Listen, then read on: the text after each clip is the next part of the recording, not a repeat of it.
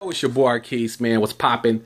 Your boy Black Eskimo. I create music group, aka Christ Size Soldiers. Look, I'm gonna do something because somebody asked me a question, and I'm gonna help you out because some of the videos I hate.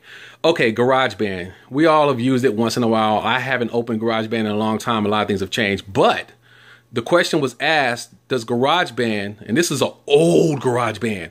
Look, I still have an old tower, not Intel. So when I tell you that this is old, it's probably like super old. But let me get to it. All right, look. Does it work with the Akai Advance 49? And how does it work with an MPC 4000? Don't hate because I got both. It just is what it is. Okay, look, this is not complicated. Let me help you out. If you're using an Akai MPC 4000 to trigger stuff in GarageBand, it'll do that. You can't hear the sounds and stuff, but it'll even let you use some of the banks. See, I'm switching banks. You can't hear it, but trust me when I say I'm changing the banks as I do that. So it does let you do those things, but what it will not let you do, it will not let you auto repeat. It will not let you change mixer levels. All the other things that make this device great, you're not going to be able to use that. But the sensitivity hits and all that stuff, that seems to be effective. You know what I'm saying? If you put it on full, that seems to still going to work. But the reality is, the new Akai Advanced is way better for what you want to do in GarageBand if you're using GarageBand. Now, let's just say you don't know that the VIP is in it. Let's just say you just plug it in as a controller. Let me just be clear about this. What works with GarageBand is this so far. The auto repeat button. You see that right there? Just pressed it. You can't hear it, but it's repeating. And that's great because you want to be able to do certain type of beats and stuff. You want to be able to just press that auto repeat and get it in. You feel me? And if you notice right here, you'll see the time divide, whatever that thing is, 1/4T, triples, 1/8T, 16, yada, yada, yada. If you use drum machines, you know what that is. How do you change the note repeat for an Akai Advance 49 working with GarageBand? And I'm strictly talking about GarageBand right now, all right? And I'm sorry the video's shaky. Simple. Go here. See it? Boom. Time divide, whatever the heck that is. I haven't read my manual, sorry. And all you got to do is pick what speed you want. What? No way. Yeah, bruh. You see, if you can hear it right now, I mean, it's sweet. It's that simple. Like, no way. Yeah, doc. You just take it off and you're set.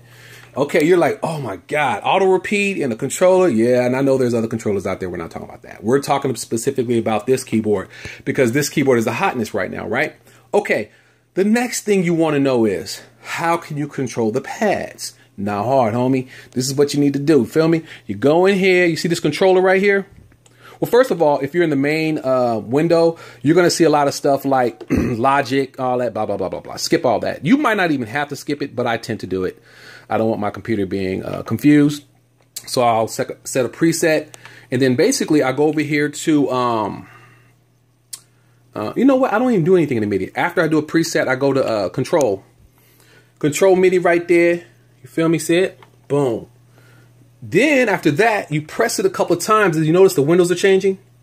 Yeah, not complicated, right? Here's the key. You want to be on the user preset with the pad coloring things. The reason why you want to be here is because if you push this button right here, push the enter, feel me? Bow. You see it? See how it scrolls through? Now you have total control over the pads. From everything from what note you want it to play to what MIDI channel you want it to play. It's just that simple. You change the note, you get a different sound. If you want to change the MIDI, you do that too. You feel me? That's how you control the pads. You can just control the pads any way you want. And oh snap, look how many banks you got in the pad. A, B, C, and D. You see the color changing? Let me show you. Boom, boom. Oh my God, that's dope, fool. That's so sick because it's going to allow you to access banks in various ways. You feel me?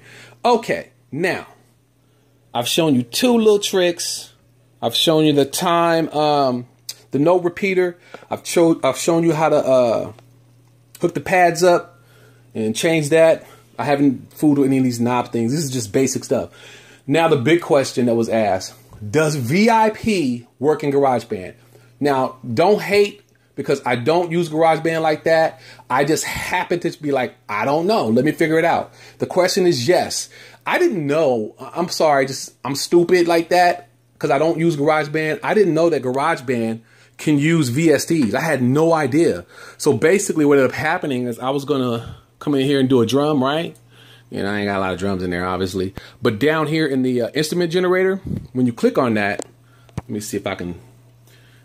Basically what happens is it gives you a lot of options. And what's down here, not on this computer, but on my laptop is VIP. VIP opens up and it allows me to use VIP with GarageBand. I know, that's sick. So what happens is if this was VIP, I would click on VIP in the generator. I would come over here to manual. And it might not have this new multi or not, but this is battery 2.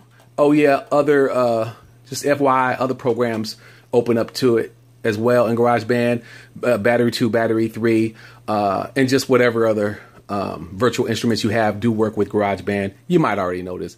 But then what happens with, here we go. So just imagine, and that's battery opening up in GarageBand, an old school GarageBand at that.